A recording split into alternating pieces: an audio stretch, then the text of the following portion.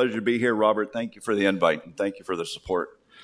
So we'll go through this as quickly as possible and get us back on schedule here. So as he said, we're Western Exploration. We're a Nevada-focused exploration company.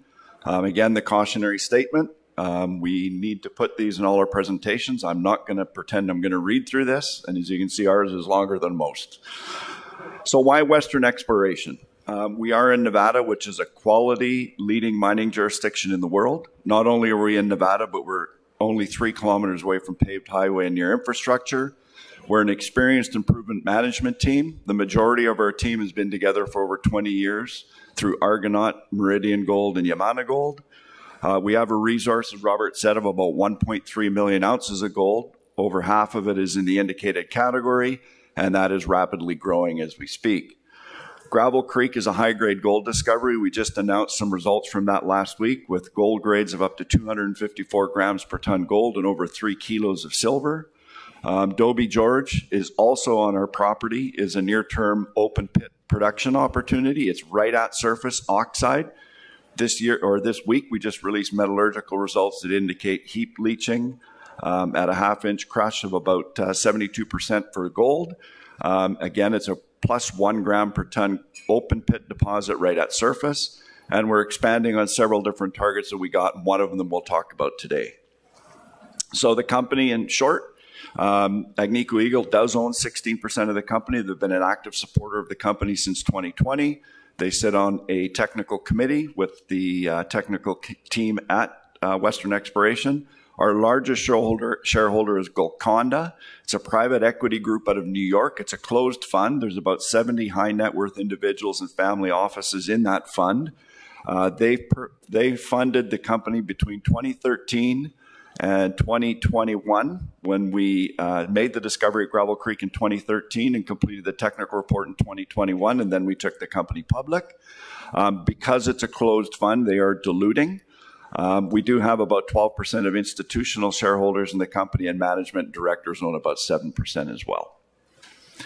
So where are we located? We're just north of Jarrett Canyon, about 100 kilometers north of the city of Elko. We're right off a paved highway.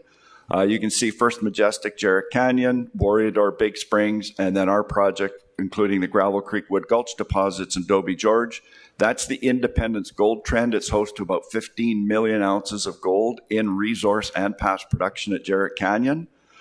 We've got the same geology as Big Springs and Jarrett Canyon on the west side of the project. On the east side, Gravel Creek and Wood Gulch are the most recent high-grade epithermal discovery made in northern Nevada, akin to Midas and Sleeper deposits. We've got water and power nearby within 5 kilometers, and we are permitted with the Forest Service till the end of 2029 for drilling. So we've got 2 resource areas that are highlighted here, Dobie George on the left, Wood Gulch, Gravel Creek on the right. Maggie Summit has all the earmarks of those 2 deposits, and we're currently permitting that for drilling next year. So Dobie George, there's about 500,000 to 600,000 ounces oxide right at surface, a gram per ton. Wood Gulch, Gravel Creek, we have about 1 million ounces there. Sulfide, it's at surface at Wood Gulch and at depth at Gravel Creek, and we'll look at a section to detail that. At Gravel Creek, as I said, we just announced those drill results last week, and we think we found the extension of the Gravel Creek deposit at higher grade, about 4 times higher grade than the current resource. So Wood Gulch and Gravel Creek, as I said, are the newest epithermal high-grade vein discoveries in Nevada. It's in an area that's never been explored for high-grade epithermal gold deposits. Wood Gulch was mined by Homestake in the late 80s. They actually started mining this deposit, not realizing that the extension in the largest part of the deposit was about 1 kilometer to the west, or east, sorry. In 2013, we drilled 1 hole to test that concept, and our first hole hit 29 meters of 3.4 gram per ton gold and 59 gram per ton silver. Since that date, we've drilled 90 drill holes and now have that resource of close to 1 million ounces at Gravel Creek. This is the deposits here, Wood Gulch on the left. You can see it right at surface. It was heap leached and mined by Homestake between 88 and 92. The Gravel Creek discovery targets 3 and 4. I won't go through all of these, but just be aware that target 4 is the target that we are drilling this year, and we look forward to drilling in 2024, and we believe that's going to offer significant resource expansion potential to the Gravel Creek deposit in the near term.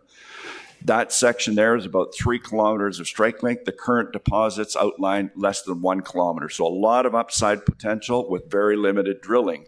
Where we do have drilling, you can see there's 3 holes, WG 360, 421. They've all intersected mineralization. Those high-grade targets in number 4 we'll look at in the next section, which is in the hanging wall of the Gravel Creek deposit. So we intercepted with 2 drill holes, 456 and 457, very high-grade intersections, up to 254 gram per ton gold and almost 3 kilos of silver, along a north-northwest trending zone of southwest dipping veins. You can see them there in the section on the right.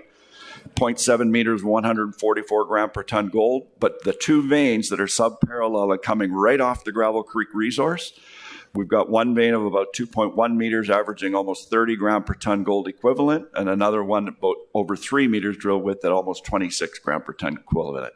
The average grade of the resource right now is about 6 gram per ton, so these are in excess of 4 times the current resource grade at Gravel Creek. When you look at it in section, you can see that blue arrow is pointing to where it's open. It's open 600 meters along strike, which is about the same size as the current resource with 4 times the current grade of the resource. So significant exploration potential that can be quickly turned into resource expansion at Gravel Creek.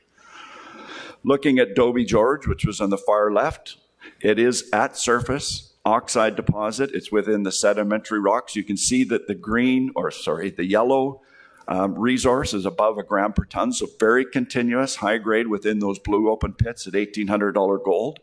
We just completed the metallurgy. As I said, we get 72% heap leach recovery with very low reagent consumption. The infrastructure, water, power, all in place, and we own the private land just adjacent to the resource, so all infrastructure would be built on private land.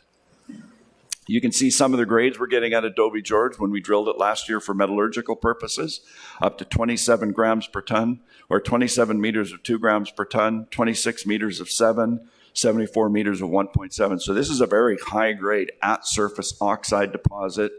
It is recoverable by heap leach, and when you look at the reagent consumptions, less than 0.4 kilo cyanide per metric ton of ore, and about 1 kilo of lime per ton of ore. It's got very good permeability. The load permeability tests include at a 1/4 inch crush that we could stack this to 91 meters stack height without any agglomeration required.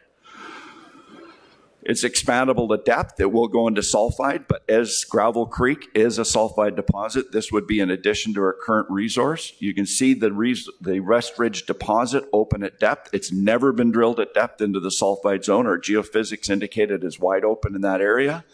And in 2017, we drilled a target called Dobie Deep, and we hit up to 6 meters of 7.24 grams, 500 meters below the deposit, indicating that this thing has a lot of legs yet. So, current and upcoming catalysts. In Q4, we updated the drill results. Actually, those came out in January, so we're a little delayed on that. The column test work came out on Dobie George. In Q1 and Q2, we'll take all that information. We'll start a new technical report for both deposits, and we'll do additional drilling in Q3 and Q4, predominantly focused on Gravel Creek, that high-grade area, looking to expand it along strike and get a resource number that would be close to 500,000 to 1 million ounces in the near term. And then the Dobie George PFS we'd look to complete in Q4 of this year or Q1 of next year. And that would highlight a near surface or an at surface high grade oxide deposit that we've substantially de-risked at this point. So thank you for your attention. We've got a booth out in the hallway and we'd welcome any questions. Nicole Cowles, our Director of Investor Relations, is here with me. Nicole, can you just put up your hand? So she's right there. If you have any questions, we'd love to talk to you. Thank you very much.